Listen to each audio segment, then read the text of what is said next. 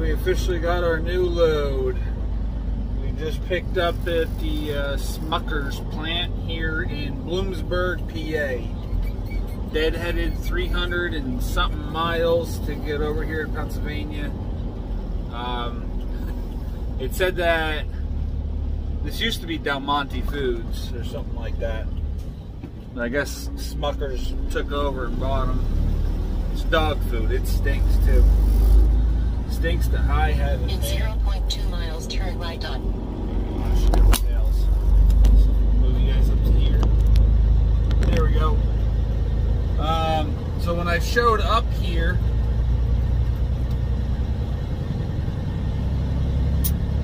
the guy took all my information down, and then he was like, "Oh, we can't load you tonight." Okay, well, you square that away with JB Hunt because they're telling me that I could pick up from 8 a.m. to 4 p.m. He's like, "Yeah, well, you really got to be here by, I don't know, I'd say 3 o'clock. But even then, it's pretty close to pushing it." I'm like, you're an idiot. Which reminds me, hold on. Alright, I marked down that we're loaded. I had to do that before I started pulling out. But anyway, the guy wasn't going to load me up, and then the manager came in, and I don't know what made him say load him, but he told me he was going to be a while. Whatever. It beats 7 o'clock in the morning. That's where we were on. We were on the verge of, oh, you can stay over here in our lot, and we open up at 7 a.m. And I was like, so you guys can load me at 7 a.m. And that's when the manager was like, we'll just load them tonight. Fine by me. I don't have to deliver this load until 7 o'clock tomorrow night, which is Sunday night. So it's really not a big deal to me. GPS, there we go. Gotta do a little bit of roundabout to get back to 80 West. There was I went to go pick up the camera, but he was already done by the time I did. There's a guys for Hubbard, Ohio. Hub Group hooking up to a trailer there, a container.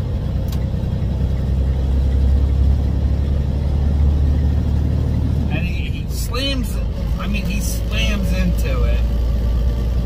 And then the trailer is higher than the fifth wheel by about an inch. My point is there's that much extra pressure on the ground. The trailer, he ends up just dragging the trailer out on the pavement.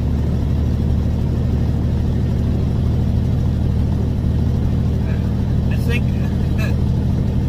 I've done it on gravel where, you know, the yard jockeys put the trailers way too close to one another, and I couldn't get in for the landing gear. But that's when there's no yard jockey around and I can't grab somebody to pull it out. If there's a yard jockey around, I'll make him pull it out. And if he won't pull it out, then I'll go talk to his bosses. I don't have a problem with when they put the trailers so close together because they're trying to conserve room. That's not an issue. But I never really have a problem with them pulling the trailer out instead of beating the equipment up. It wasn't just the pads on the trailer, on the landing gear. I mean, he was sitting there spinning his tires, pulling the thing out because there was just too much ground pressure. And I was just like, man, if I see you treat my equipment like that, I'm yanking you out of that truck. That's not cool.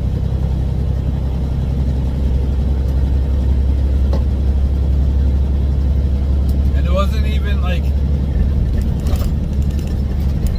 where it was like just barely dragging. I mean, it was just freaking, there was way too much pressure on the ground.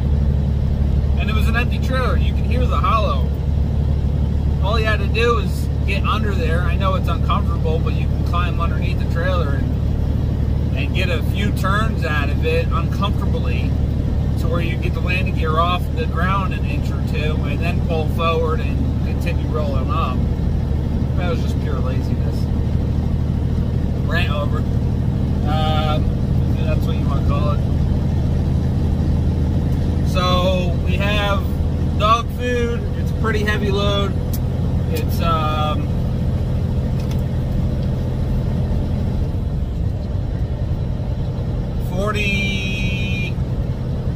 41,000. See, they're giving two different weights here, and I don't know. One must be the pallets, I guess.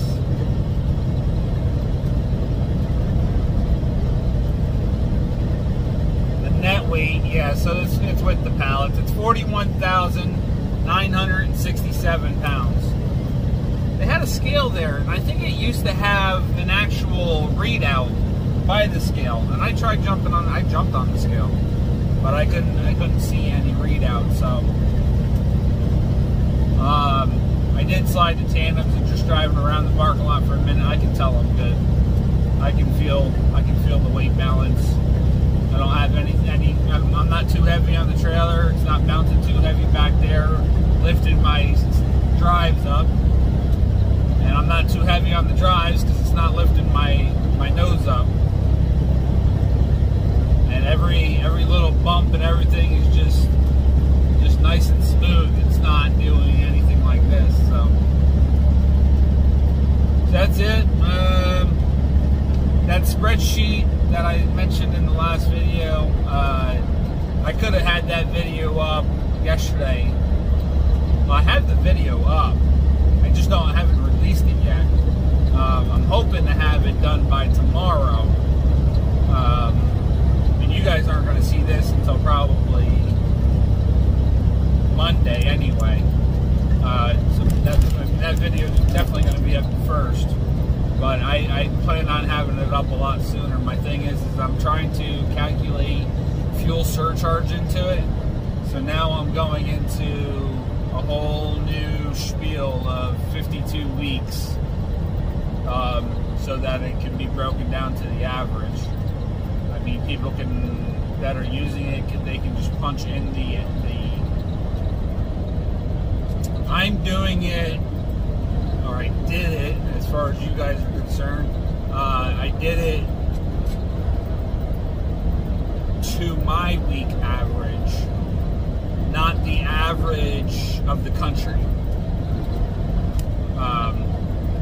Which even with my average on how it's broken out, I'm taking, it's basically the fuel surcharge is, some companies use $1.20, some companies use $1.15, some companies use $1.25. I'm using $1. So my coverage is $1.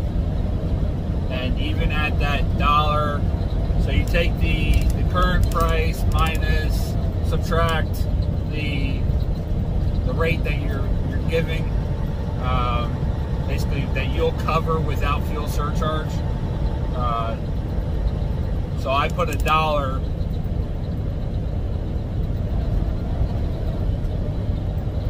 and at that $1, meaning the customer has to cover more fuel surcharge, which the customer isn't covering crap on it as far as this is concerned, just for the simple fact that what my fuel surcharge is just what I'm subtracting out of the gross revenue.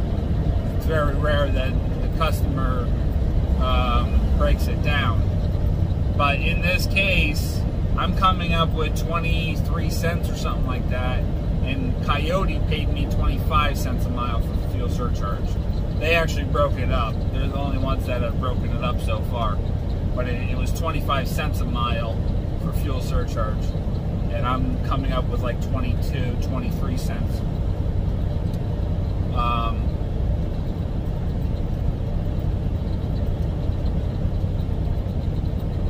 But that's where I'm at right now. So I just got started doing it. But I got to break it down Monday through Sunday, Monday through Sunday, Monday through Sunday. It calculates up the fuel, calculates up the gallons, and then it divides one another to you get the price per gallon average, and then it times it by it doing that, it gives it the 20-something cents per mile. Times that by the miles gives you the fuel surcharge rate.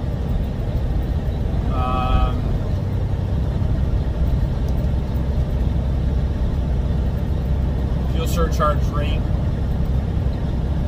on all miles, actually.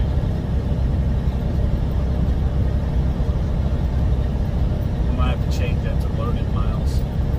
That's all it's supposed to be there for. I don't know. I have to make some adjustments. So we'll see you guys tomorrow morning. We're going to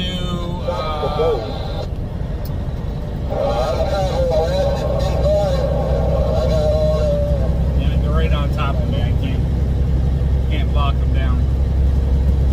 We're going to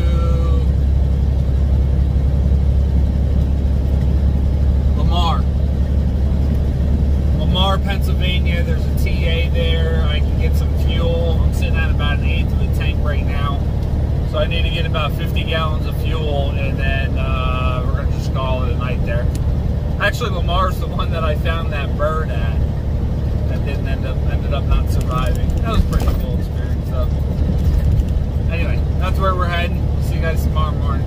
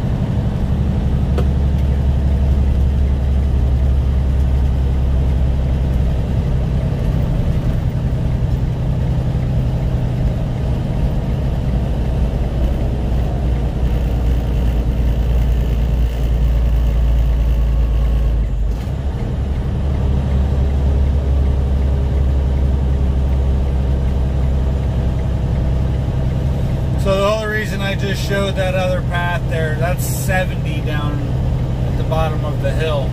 That's the way I normally go through Wheeling. This is 470 going up and around Wheeling. I haven't been on this route in over 10 years just because of this mountain right here.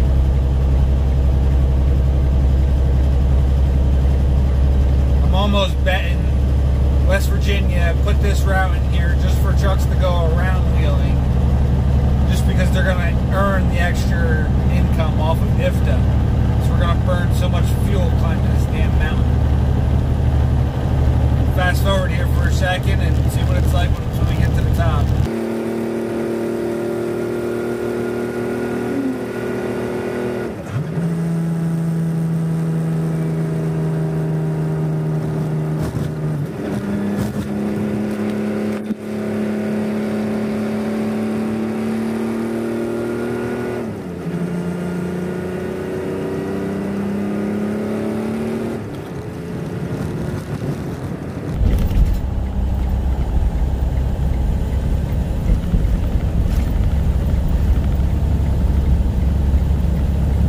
Fun. Straight up, now straight down.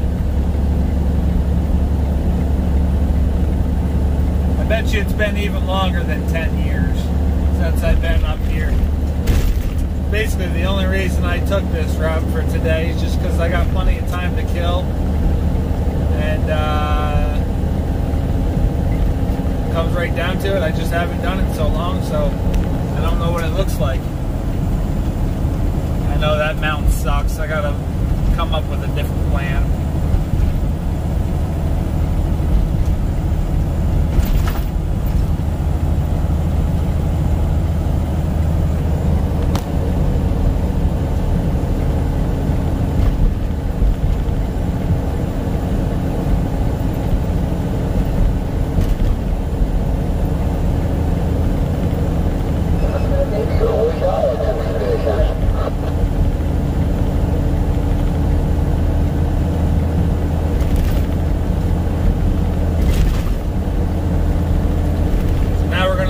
Straight up another hill, another mountain. I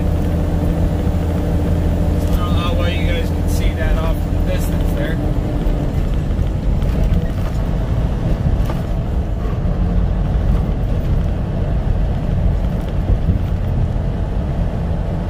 So we gotta climb back up over that mountain. And I'm betting if we look over here, you can kind of see it.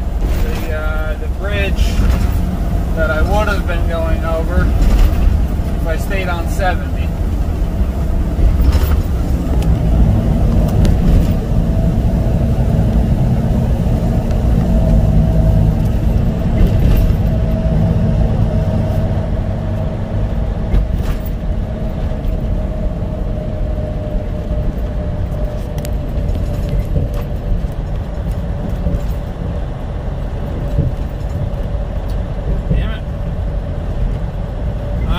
Fast forward back up this mountain in Ohio we just crossed into. I think it's it, right?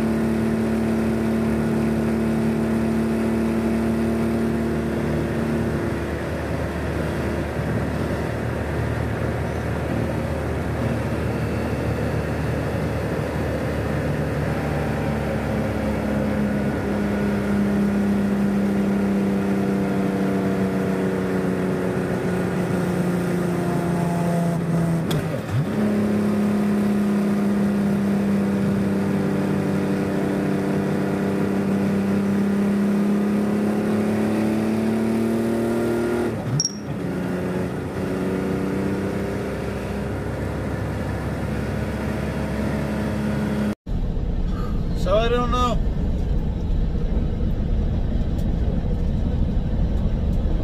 I don't know whether whether I should stick to 470 or not.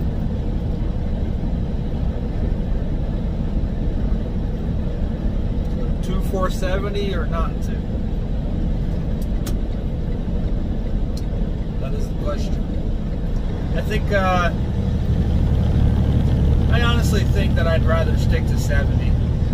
Yeah, you got to slow down to 45 miles an hour to get over the bridge and go through the tunnel and stuff like that, but I think I lost more time climbing that mountain, climbing both those mountains, than I did by slowing down through the city there. So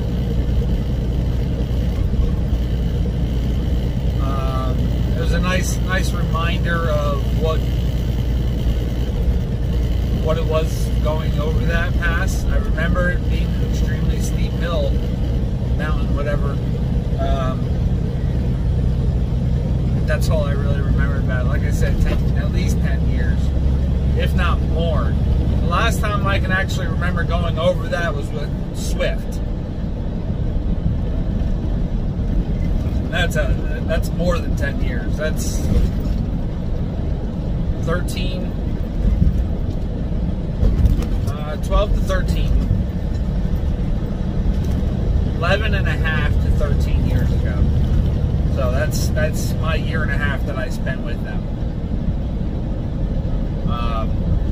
Actually, we're only 6 months away to 14 years, so somewhere in that area. That's how long it's been since I climbed that mountain. I've been taking 70. I'm not on 70 very often, so that's